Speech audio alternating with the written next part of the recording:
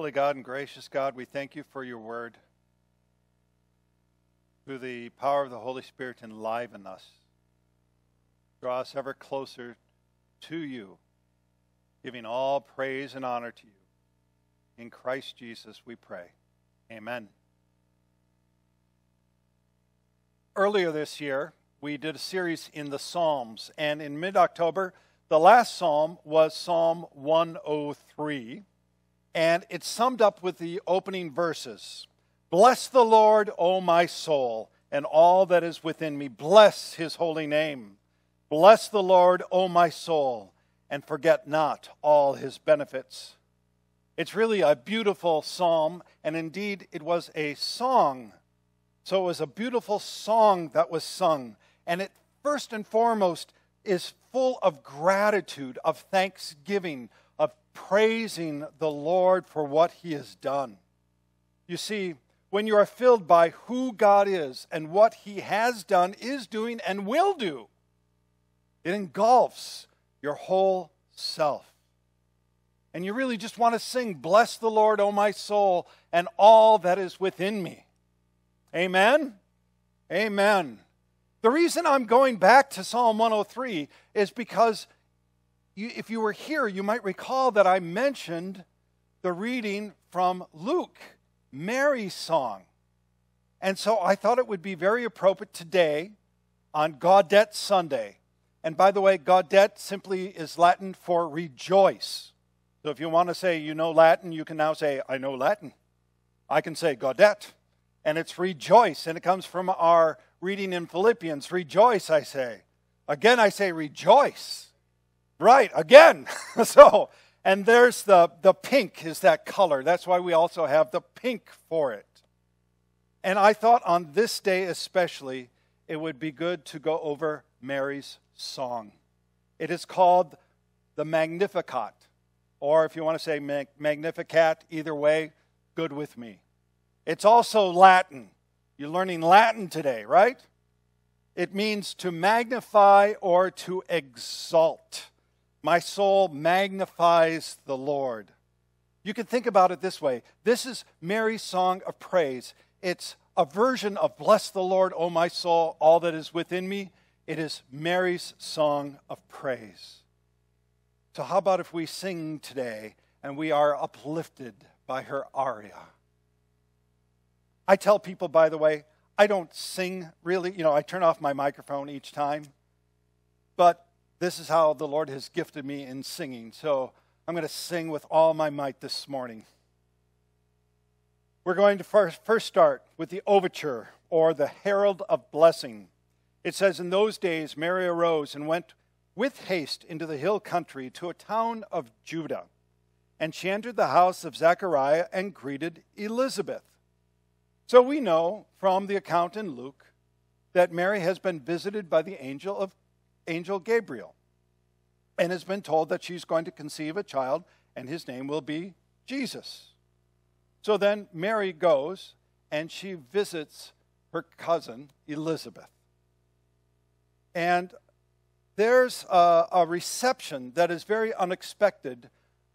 Mary doesn't expect this, and Elizabeth doesn't expect this either. Because at the sound of Mary's voice, the baby in Elizabeth's womb, and who's the baby in Elizabeth's womb? John the Baptist, right. John the Baptist leaped in her womb. And it's not just like a little kick, like you get the, I've never experienced it, but I women have told me, and I've seen it, the baby's kicking, right? And sometimes the baby's like stretching. This is like John the Baptist is leaping for joy. It says this, for behold, when the sound of your greeting came to my ears, the baby in my womb leaped for joy. You see, John the Baptist was already fulfilling his ministry. And what is his ministry? It is to be a herald of the Lord. His ministry is one of a herald, proclaiming the Lord. As we talked about this last week, prepare the way of the Lord. And so even though he's in the womb and can't speak, he is truly fulfilling Psalm 103. Bless the Lord, O my soul, and all that is within me. Right? He is fulfilling that. As a matter of fact, he's fulfilling what was said in Deuteronomy and reemphasized by Jesus.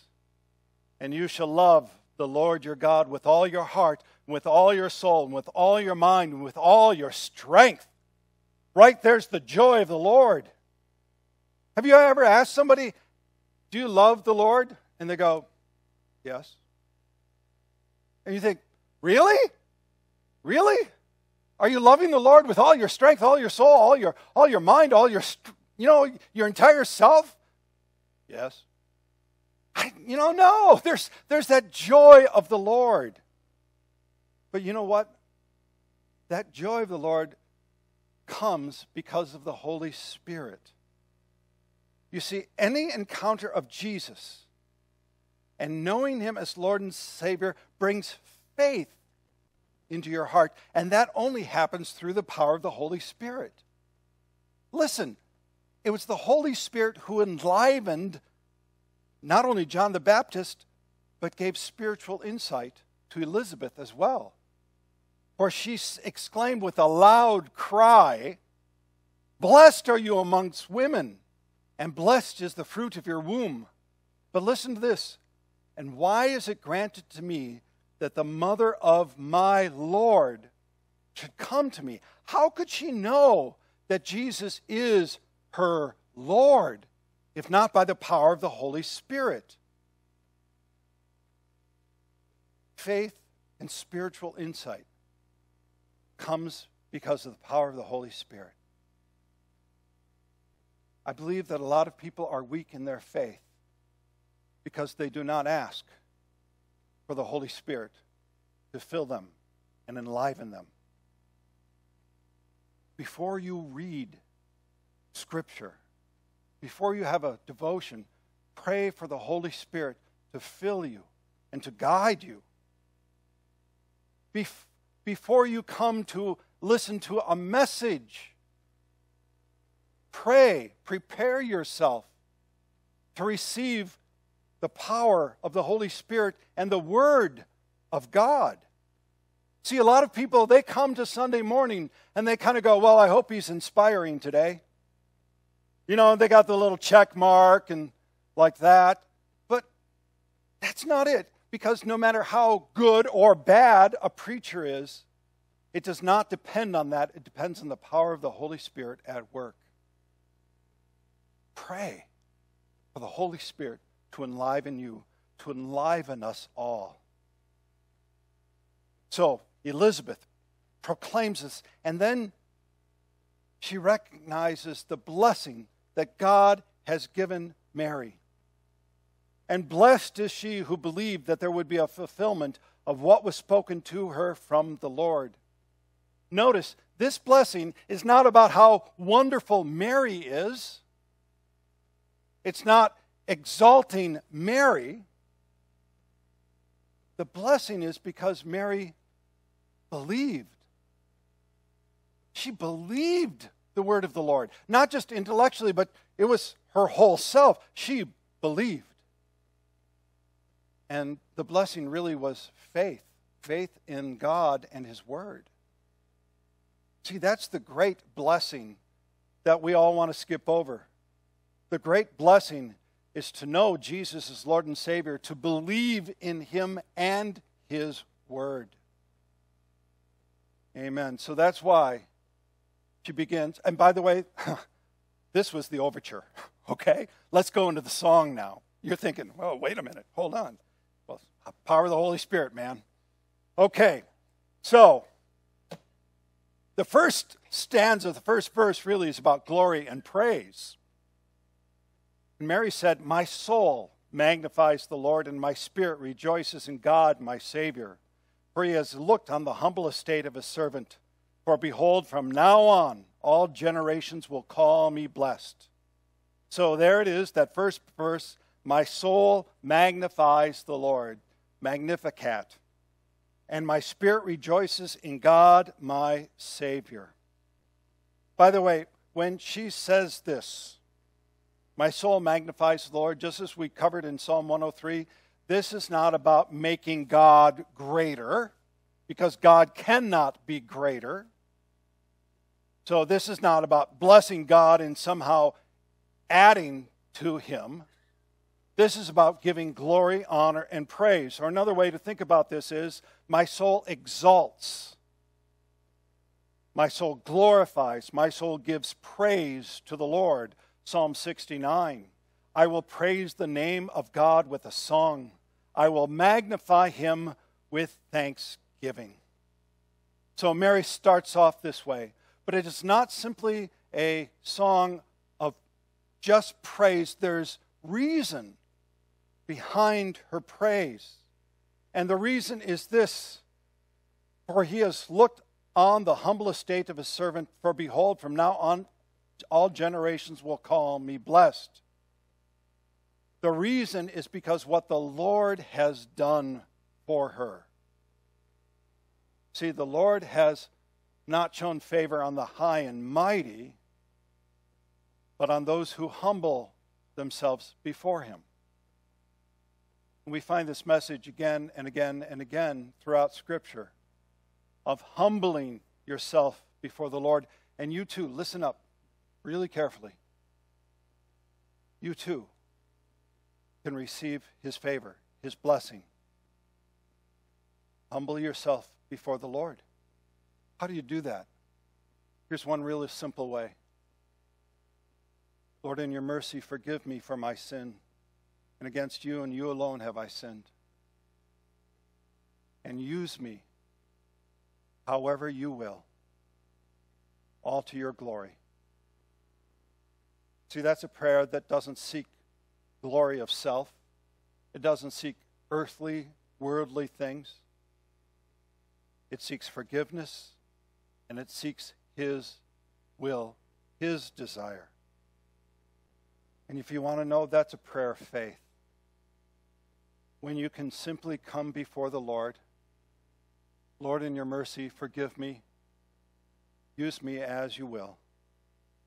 That's a prayer of faith. And you will be blessed in that prayer. It doesn't mean you're going to have an easy life, by the way. Think of Mary. Mary was blessed, and yet she was there and saw her son crucified. How horrifying would that be? And yet, in his death and resurrection, there was a blessing beyond anything she could have ever imagined. Now, no doubt, God could have chosen another woman. He could have done that, but he chose Mary. And he did favor her. He did give her his grace. And because of what God has done, she is blessed, and she is remembered as being blessed. But if you take a look at the focus of the song, it's not about Mary. She doesn't sing about herself. She sings more than anything about how great the Lord is. And in the next section, the next stanza, we find out that he is mighty, holy, and merciful. Verse 49, for he who is mighty has done great things for me, and holy is his name, and his mercy is for those who fear him from generation to generation. He is mighty. This is the one, the Almighty One, who has come to her, who has shown favor to her. God Almighty. In the Old Testament, his name is El Shaddai, God Almighty. El is God, Shaddai is mighty. God Almighty. It signifies God's power and sovereignty. And by the way, we were just talking about this on Wednesday in our Bible study. God Almighty, the all-powerful, all-sufficient God who can do anything and meet any need. See, God came to Abram before he was Abraham and said this, When Abram was 99 years old, and the Lord appeared to Abram and said to him, I am God Almighty. There is nothing outside his reach. And do you know what? We confess this each and every week. In the Apostles' Creed, we say this, and I believe in God the Father Almighty, creator of heaven and earth. And then in Nicene Creed, we add, of all that is seen and unseen. You see, God Almighty is the one who fulfills his promises. He fulfills his promises. God Almighty is the one who brings life where there seems to be no life. Remember, Abraham and Sarah, they had no children. And Sarah just laughed when God said, you're going to have a child. And Isaac's name means laughter. So God made life where there was none, with Elizabeth as well. And now with Mary, the miraculous conception. Look, in our day and age, we want to make God just as our friend. And when we do that, we lose out so much. Because when you are in despair, when you are between a rock and a hard place, you need to call out to God Almighty.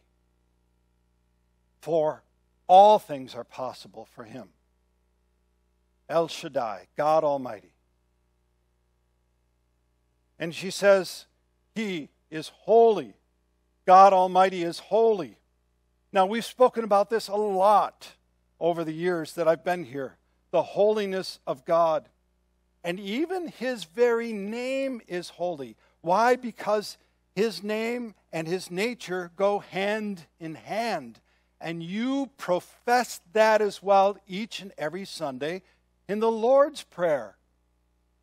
You say this, Our Father who art in heaven, hallowed be thy name. Hallowed, sacred, revered, holy. This is why Mary sings, holy is his name. It's pure and undefiled. You know, I never get tired of this. Maybe you do, I don't. But thinking around the throne of God and hearing, holy, holy, holy is the Lord God Almighty, who was and is to come. And you know, someday we're going to be around that throne. You're going to come to heaven and your jaw is going to drop because there's going to be a lot of people you didn't expect to be there. And they're going to look at you and their jaws are going to drop because, you know, nobody expected us to be there either. But in a unified voice of praise, we too will be around the throne singing, holy, holy, holy is the Lord God Almighty, who was and is to come. Holy is God. And he is a merciful God. Mary, in her song, is thanking God for his mercy. So we've covered this. What is mercy? Mercy is not getting what you deserve. In essence, it is to withhold judgment. Now, most people, again, if God's just a friend, God will never judge. But that's not true. God does judge. And he judges exactly because he is holy. He cannot abide sin. And he will judge sin with his wrath. Just as he is light, in him there can be no darkness. Because darkness and light cannot coexist. Holiness and sin cannot coexist. You know, some people say, hate the sin but love the sinner. Did you notice it's not the sin that God sends to hell, it's the sinner? And that's how holy he is. And if he was not merciful, we would get the judgment we deserve. But Mary sings of his mercy. You see, in his mercy, God withholds judgment for those who have received Jesus as Lord and Savior. Listen, brothers and sisters, it's that simple. And it's that profound. God in his mercy withholds judgment for those who confess Jesus as Lord and Savior. Ephesians chapter 2 says this, "But God, being rich in mercy because of the great love with which he loved us, even when we were dead in our trespasses, made us alive together with Christ. By grace you have been saved, and raised us up with him, and seated us with him in the heavenly places in Christ Jesus, so that in the coming ages he might show the immeasurable riches of his grace in kindness toward us in Christ Jesus." You want to know the story of Christmas? The story of Christmas is this. It is one of mercy and grace. God in his mercy withholds the judgment. God in his grace raises us up and seats us with him in the heavenly realm in Christ Jesus. And this is what God has done. God has done all of this work. John chapter 1, verse 12, "But to all who did receive him, who believed in his name, he gave the right to become children of God, who are born not of blood, nor of the will of the flesh, nor of the will of man, but of God." So Mary, in her song, sings of a mighty God, a holy God, and a merciful God. And then she sings about the very work of God. She basically takes what she has been singing and now expands upon it. She sings what the Almighty God has done. He has shown strength with his arm. He has scattered the proud in the thoughts of their hearts, and he has brought down the mighty from the thrones and exalted those of humble estate. He has filled the hungry with good things, and the rich he sent away empty. Now, there's some wonderful things in this, but there's also some very harsh words, words of discomfort here as well. He has scattered the proud in the thoughts of their hearts, brought down the mighty from their thrones, the rich he will be sent away empty. I don't know about you, but that gave me pause. You know, we want to skip over these parts, right? Let's just skip over that. But this is part of her song because of what God has done. And it should really make us sit back for a moment. So it's about pride here. Really, that's what she's talking about, singing. So what does it say in Proverbs? Pride goes before. Most people say the fall because it's been shortened. I wasn't trying to do a gotcha, but okay, I gotcha. But listen to the full proverb. Pride goes before destruction, and a haughty spirit before a fall. So it's a little bit more serious. Now, sometimes, by the way, our pride can be bruised in a humorous manner, kind of makes us remember things. You might have heard the story about years ago about a CEO of Fortune 500 company. He pulled into a service station, get gas. He went inside to pay. When he came out, he noticed his wife was talking to the service attendant. She'd actually dated the guy before she met her husband. Now, the CEO, he got in the car. The two drove in silence for a while. He was feeling pretty good about himself because he's the CEO and she had dated the attendant.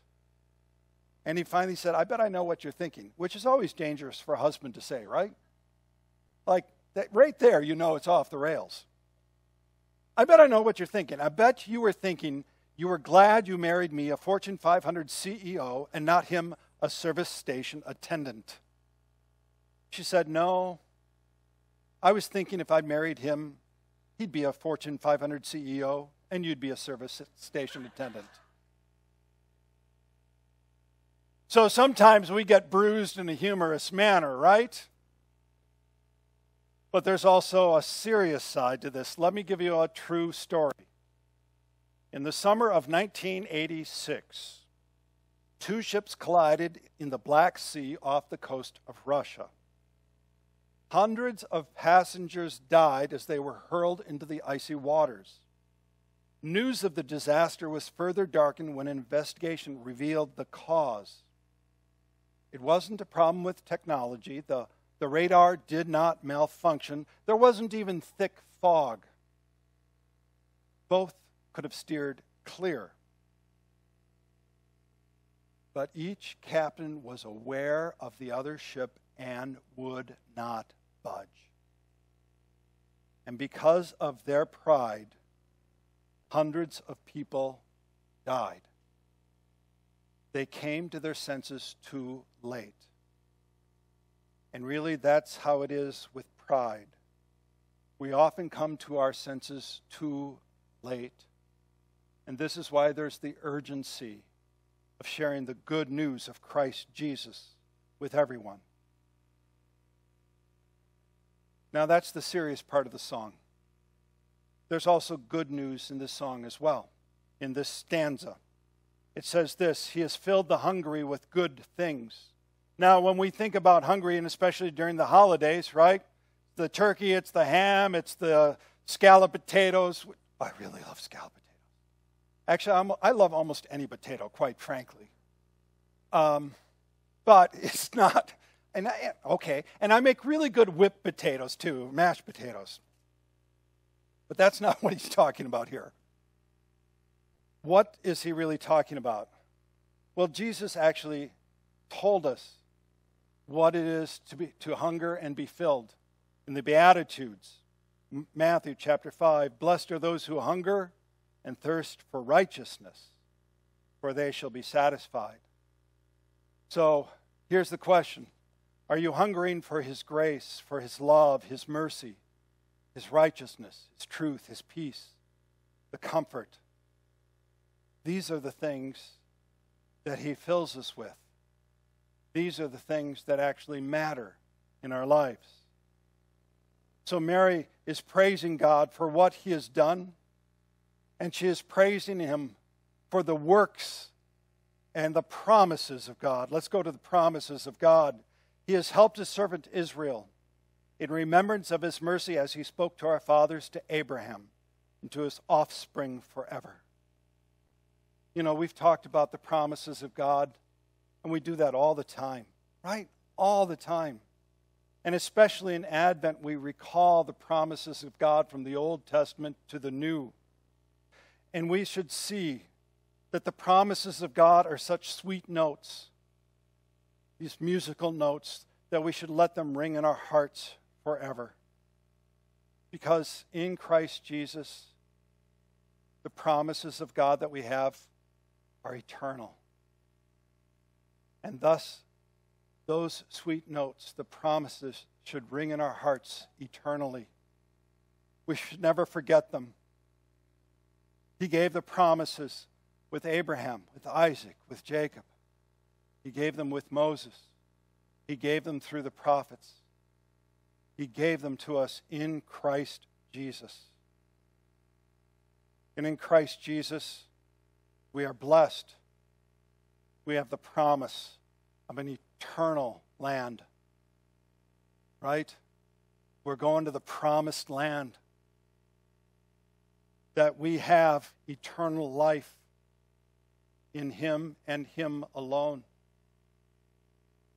There are these and many more, these promises that we have.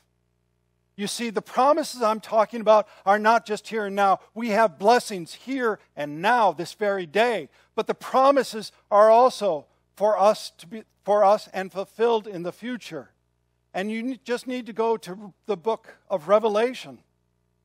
Revelation, it says this, chapter 21, verse 3, behold, the dwelling place of God is with man. He will dwell with them, and they will be his people. And God himself will be with them as their God. There's no more separation. We are with God fully, completely. And our hearts are filled. Right? Bless the Lord, O my soul, and all that is within me. Just as Mary sings, her song, the Magnificat. So, you got the sense of what Advent's about, right? It is the promises, the joy that we have. So, think about this.